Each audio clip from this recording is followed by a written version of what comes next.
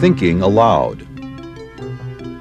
Conversations on the leading edge of knowledge and discovery with psychologist Jeffrey Mishlove.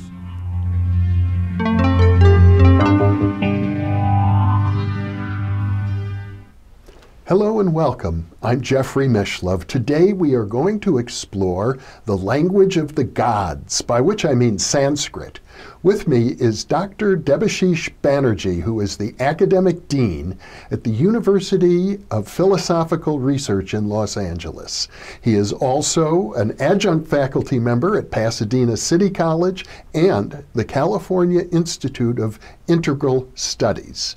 Dr. Banerji is the author of several books, including The Seven Quartets of Becoming, the Integral Yoga of Transformation, based on the Diaries of Sri Aurobindo. He has also written Rabindranath Tagore in the 21st Century and The Alternative Nation of Abanindranath Tagore, who happens to be, incidentally, his great-grandfather. Welcome, Debashish. Thank you, Jeffrey. Always a pleasure to talk to you. It's a pleasure to be with you and to have this conversation about an ancient, sacred language. I think most of our viewers, and particularly Westerners, may not realize that English, the language in which we are now speaking, and Sanskrit are very much related to each other. Yes, and indeed, they both belong to the Indo-European language of family of languages. And so there's a lot of similarities. In fact, there's many words in English that are remarkably close to words in Sanskrit, have the same origin, in fact.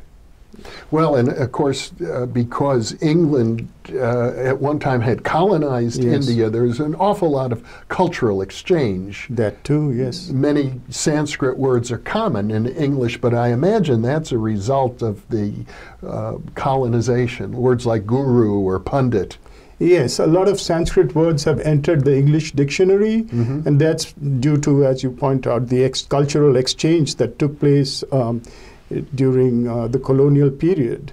But also a lot of words in the English language have great similarities to Sanskrit words due to the essential roots of Indo-European language. In other words, many of the languages of Europe are related to Sanskrit. Yes. Greek is the origin. So the Greek language, the Persian language, because what are called the Indo-European languages includes the Iranian branch, and the Sanskrit language have lots of similarities because of that. But Sanskrit in particular is associated with the Vedic tradition, the Vedanta tradition. There's, as these languages branched apart from each other, the Sanskrit writings focused very much on yoga, meditation, and the inner life of the mind. Quite, absolutely, yes. So the Sanskrit language developed it's a life of its own in India. Whatever language it came from was assimilated into the cultural atmosphere, in the kind of speech of India. And so the Vedas were written in an early version of Sanskrit. It's called Vedic Sanskrit. And the word Sanskrit itself literally means well put together. I see. Krit, which means to put together, to do, you know, and sans, which is related to the word sum, also in Latin and Greek, sum meaning to put together. So to put together well put together, Sanskrit, because it's a very scientifically designed language. But when we talk about Sanskrit, we are talking about a language that was codified by grammarians little later, while the origins are in what is called Vedic Sanskrit, which is a little more flexible than what we know as Sanskrit today. Well, I imagine it's fair to think of Sanskrit as being a language equivalent to Latin or maybe Biblical Hebrew, languages that are no longer spoken, but that influence modern spoken languages. Indeed, indeed. And they were spoken for a long time as well, mainly as court languages. So a lot of the old texts, inscriptions, things like that are still found in Sanskrit. And right now there is a big movement to revive Sanskrit in India as a spoken language. But that's, of course, a modern phenomenon. Well, it certainly was done in Israel. Hebrew had been a completely dead language for centuries, and now it's alive. It's spoken by an entire nation. So who knows? Who knows, yes. What may happen. Well, let's talk about the Vedas to begin with. These are the oldest written documents in Sanskrit. Undoubtedly, yes. And one of the interesting things about the Vedas, to me, is that it describes a mythology of deities very similar to the Greek and Roman pantheons. Yes, indeed, absolutely. For one thing I'd like to mention, since you said it's the oldest written language, wisdom text, it was not written for a long time. It was transferred by word of mouth from teacher to student, and through very strict laws of memorization, it was passed down for a long time, and then finally it got written. But you're indeed absolutely right. It's the earliest wisdom literature of the world, probably. I see. And you know what you were saying about you know, the way in which this the symbolism is very similar to the symbolism of the Greeks is indeed true, because the Vedic pantheon can be matched often almost with a one-to-one correspondence with the Greek. You have the sun god in both traditions. You have the king of the gods, who's Zeus in the Greek pantheon, and Indra in the Indian pantheon, and they are both the lords of thunder. Yes, the thunderers, known for hurling thunderbolts. Hurling thunderbolts, right? And then you have the goddess of wisdom, Athena, and you have Saraswati in the Indian tradition. You have Aphrodite, and you have Lakshmi. So there's almost a one-to-one correspondence between a lot of these gods. And that suggests that there were earlier peoples who eventually settled both in Iran and in India and in Greece, and probably also the Norse countries as well. There's definitely some Ur mythology, which is translating between these different regions. Ur meaning original. Original, yes. And I'd say with Zoroastrianism, you find a lot of the same elements that are in the Vedas, the worship of the sun and of fire, and the battle between the good and evil, between gods and demons. So definitely there was some kind of ideas that traveled. And then in India, you find that they get a special form, a form that relates to the spiritual life, the yogic life.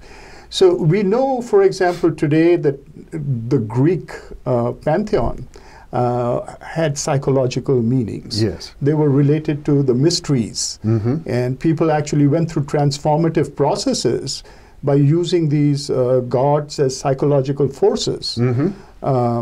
In India, there is usually a tendency to see the Vedas purely as ritual literature. But more and more studies are being done which are revealing that indeed there's psychological meaning to the Vedic gods as well. They're part of a transformative vocabulary, symbolic vocabulary through which people of that time were extending their spiritual life. Now, there was a very ancient culture in India, the Indus Valley civilization, which had its own language, maybe pre-existing the Sanskrit. Very possibly, yes. And they, from what we know of that civilization, probably had developed the practices that are now known as yoga. Yes, very, very, very possible. If we look at whatever material records we have from that civilization, there are sufficient, imagery that give us to believe that they knew processes of yoga, and they were involved in invoking special powers, what we may think of as paranormal powers, to extend the power of the human being over the environment, over animals of the forest, Yes. and over other human beings. So they were using yoga as a means to derive supernatural power.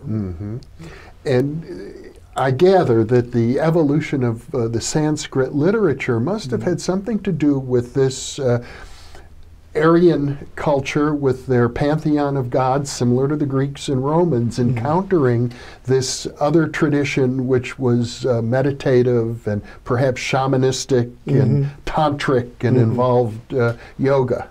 True, absolutely. I completely agree. So there was a shamanistic tradition, as you mentioned. In fact, the word for shaman-like beings in India is Shraman. It just has an extra A. And it's probably exactly the same word that makes its way to India, and we get the term Shraman. Shraman is a wandering ascetic, often with paranormal powers. So you either had individual Shramans, or you had groups of Shramans that formed little collectives. And it's very possible that in the Indus Valley you had people of this kind who entered into society and were actually very influential in society. They may even have controlled the society, may have been like priest kings. So there is a certain kind of prevalence of these practices within society itself. And when we talk about the civilization of the Indus Valley, we're talking about something maybe 4,000 or 5,000 years ago, a contemporary with the early civilizations of Egypt and Sumeria. Quite true. The peak of the Indus Valley takes place about I'd say close to 5,000 years back, about 2,700 BCE. It begins peaking. But you find that its roots are in settlements that go all the way back to about 8,000 BC. So there's a gradual increase in urbanism and in technology till finally we come to these extremely, sort of developed societies around 2,700 BC. And it keeps peaking, it keeps continuing to progress till about 1500 BC. And then there is a kind of a desertion of these towns. And so that's the Indus Valley, and then the material records seem to dwindle after that. And again, we have a lot more activity, which we see almost 1,000 years later, around the 3rd century, or say the 5th century BC. Well, and this undoubtedly involved the migrations of people and the fusion of various local cultures and external invaders. But at the same time, I think what we're seeing is the development of a very refined philosophy in Sanskrit, the Vedantic tradition. Absolutely, very true. Largely, the migration of people from the Indus Valley today is attributed to tectonic plate shifts that caused a lot of flooding and drying up of some rivers and flooding in other rivers. So people found it untenable to live in those regions, and they started moving out. But you're absolutely right in that the literature that developed after this, the Vedic literature, must have absorbed some of the practices. And so it's a language that from the very beginning is adapted to the spiritual life. This is why people have named it the language of the gods. Because it's, also you mentioned that maybe in the future it'll be a spoken language again. There's one thing in that language that actually lends itself to the future very powerfully. It's the ease with which it discusses the inner life of the human being, the psychological, depth psychology of human being and its possibilities. This is one of the reasons why a lot of words have come into the English language. Yes. But yeah, from the very beginning, there is an emphasis on that kind of vocabulary that will let us describe a deeper human being. Well, like ancient Greek or ancient Hebrew or Latin, it's thought of as a sacred language, Yes. not a secular language, although it must have had some secular uses. But Yes, sacred languages in general are different from secular languages in several respects, one of them being the notion of mantra. Right. Let's talk about that. Yes. So when we look back at the past, the Rig Veda is considered to be the most powerful mantric literature of India. So it's supposed that the hymns are, a combination of sounds that have effects on the consciousness of the hearer and can transmit experiences. So this is the whole idea of the mantra, and the theory of the mantra is developed over centuries in India, where people have given it very sophisticated formulations. I mean, even down to the 10th and 11th century, we have very important texts that are talking about the theory of mantra, about how some sounds have specific vibrational effects on the human system, and how words can actually be combined in such a way that they open up experiences in the psyche. Yeah. Now, for example, probably most of our viewers are familiar with the Sanskrit mantra Om. Yes. Can we talk about that? Yes. So Om is considered to be the primordial sound. They give it the term or the phrase the unwounded sound. Anahata, which means that which has not been struck, that which is not wounded because nothing has struck it. In other words, we think of all sound as being produced by the striking of two different objects. But as soon as you say that it is the sound that hasn't been struck, you're actually reminded of the Japanese koan. What is the sound of one hand clapping? Yes. In other words, we are being told that there is a causeless vibration to this cosmos. There is some original vibration that nothing caused, and that is the Om. So there is a very important Upanishad that is all devoted completely to the single sound Om. Now you've introduced a new word, Upanishad. Right. Let's define that. Okay, so if Veda is the earliest body of texts, the next really important body of Indian ancient texts written in Sanskrit are the Upanishads. And Upanishads literally means to sit near. Upanishad means I'm sitting close to, sitting near. And so it has two meanings. On the one hand, it's talking about a social tradition of guru and shishya, the teacher and the student, that is developing around that time. So that by sitting close to the teacher, by living close to the example of the teacher, by living in the environment of the teacher, they're picking up certain things. And the literature that is involved, that is facilitating that, is Upanishads. But we're not talking about any teacher now. We're talking about a guru, a spiritual teacher who is not just instructing in concepts or techniques, but in states of consciousness. States of consciousness. And it's not just instruction, it's transmission. It's transmission, right.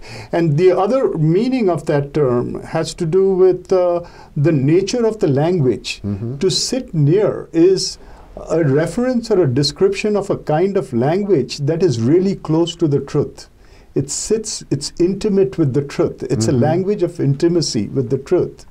So what happens with the Upanishads is that it is a contemplation, a literature of contemplation, or whatever the sentence is, again, mantric in that sense, but not merely vibration. It has got vibration, but it also appeals to the mind as a set of premises for contemplating.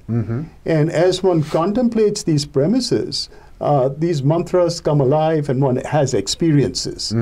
So this whole Upanishad that's based on the Om is talking about the four conditions of consciousness, the avasthas, or the states of waking, sleeping, dreamless sleep, and the fourth unmentionable state. So the description of these is related to the syllables in the term Om. Mm-hmm. And I think so from a very early time, Om has been used as a mantra that gives access to the entire continuum of consciousness. And when you talk about the fourth states, inexpressible yes, state of consciousness, I presume you're bringing up a kind of what we might think of as super consciousness. Quite true. So I think first, the waking state is what we all experience, the waking state where we are in the world with our senses outwards. Mm-hmm. What is called the dreaming state or the sleeping state is essentially not just sleep, but states of trance where we turn our senses inward. Mm-hmm. It's the entire spectrum of the inner life, one may say.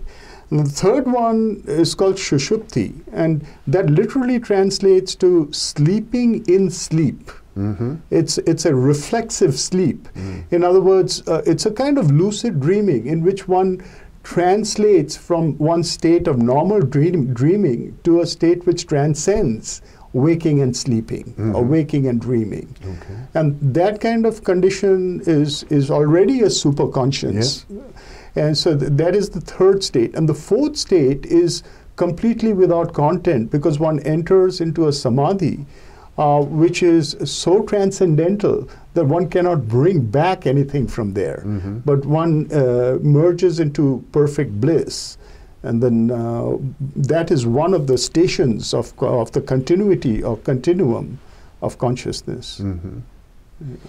Now, I have a friend I've interviewed in years past, long deceased, who worked at one time at the University of Philosophical Dean Research. Brown, I guess. Dean Brown, yes, and who was a Sanskrit scholar, yes, as well. And he once suggested to me that the mantra Om, mm-hmm, is also the origin, he felt linguistically, of the word human, that mm-hmm, human and Om are somehow related to each other if we look at what is, the deep nature of the individual. It's beautiful. That's a beautiful idea, and it may be very true. Mm-hmm. It's very possible because, again, as you mentioned earlier, Sanskrit is a mantric language, mm-hmm, and there is an Indo-European family of languages. If we really listen to the Sanskrit sounds, we'll find resonance with a number of other sounds in the Indo-European language. Mm-hmm. And sometimes that's how we arrive at intuitive understandings of how things like this, the human, Om and human, mm-hmm, there may be a connection there, that is probably the origin of the human, because the human is the being that actually, in potential at least, bridges all these conditions of consciousness. Mm-hmm. So it's the human.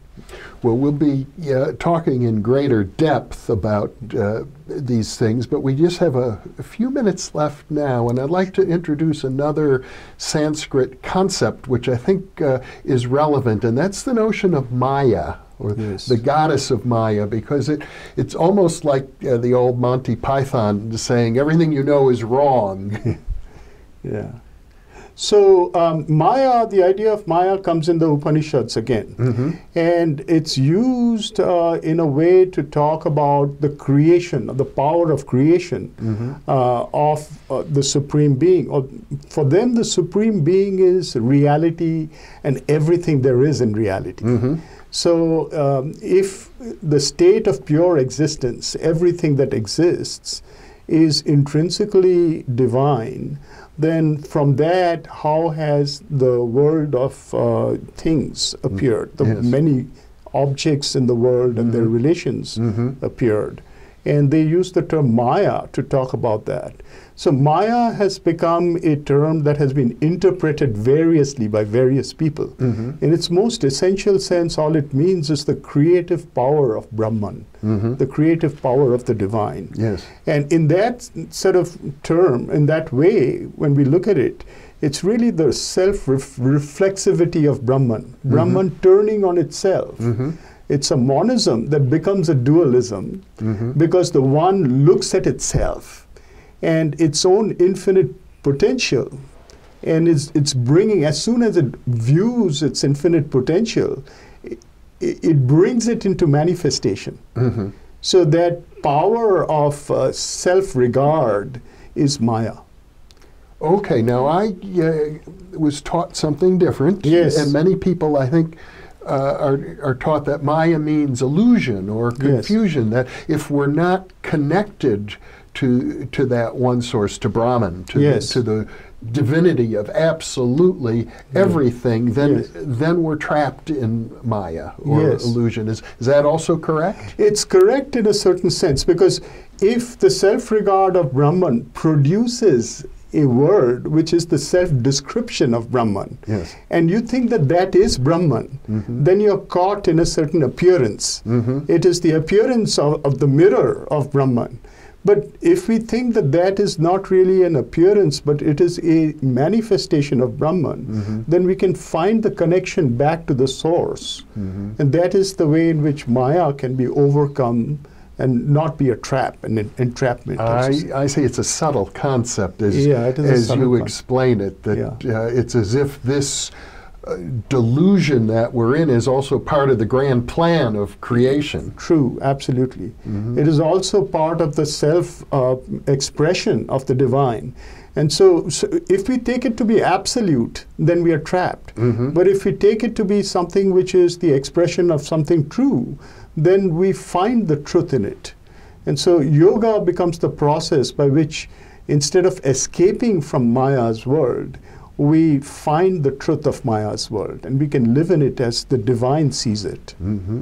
Debashish Banerji, thank you so much for sharing this half hour with me. Thank you so much, Jeffrey. It's been a pleasure. Likewise. And thank you for being with us. Be sure to check your listings for part 2 of our 3-part series on the language of the gods with Dr. Debashish Banerji.